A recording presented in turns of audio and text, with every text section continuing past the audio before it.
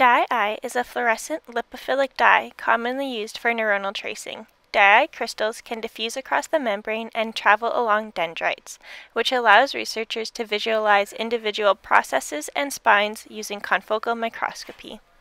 In this video, we'll show how to deposit DiI crystals onto hippocampal brain slices, perform a background Hook stain, and show our DiI-specific imaging parameters.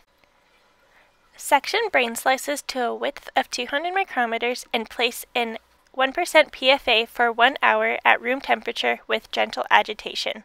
Once complete, transfer tissue into 1x PBS. Take a square of parafilm and dispense a drop of 1x PBS onto the film.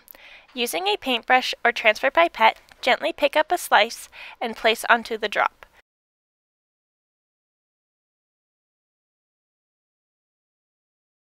Once the tissue is laid flat, use a pipette or Kim wipe to remove excess liquid. Let briefly dry for approximately 1 minute.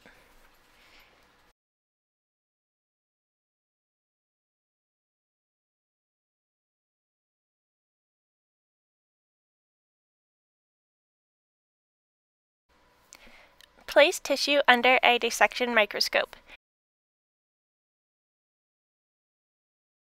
Using a small glass pipette or dissection pin, gently pick up some DiI crystals onto the end of the pin. For best results, ensure that the crystals are small. A sonicator or mortar and pestle can be used to break up the crystals.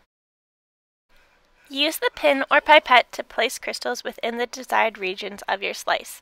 In our example, we are placing the crystals along the dentate jars of the hippocampus. We have found the best results when crystals are placed just within the granule cell layer. Let dry for approximately 1 minute. It is important to not let the tissue dry out completely. Because DiI is light sensitive, once crystals have been placed, cover tissue with tinfoil. Next, place a drop of PBS onto the slice and seal with another piece of parafilm by placing a second square of parafilm over top and pressing the squares together, using a pen or handle of a razor blade.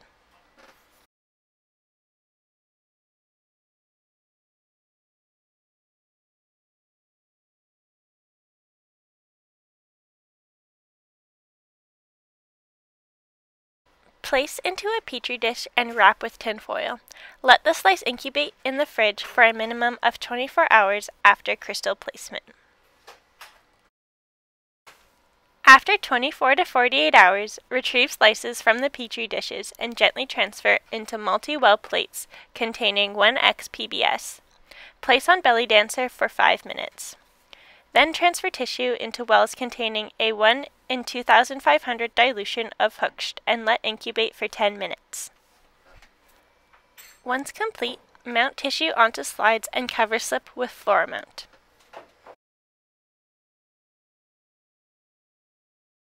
For optimal visualization of spines labeled with DiI, slices should be imaged 24 to 48 hours after crystal placement.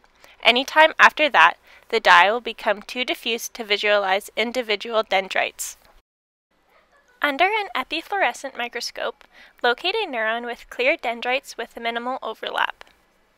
For a more comprehensive review of the imaging software used here, see our lab's tutorial series on using Olympus FlowView FV1000.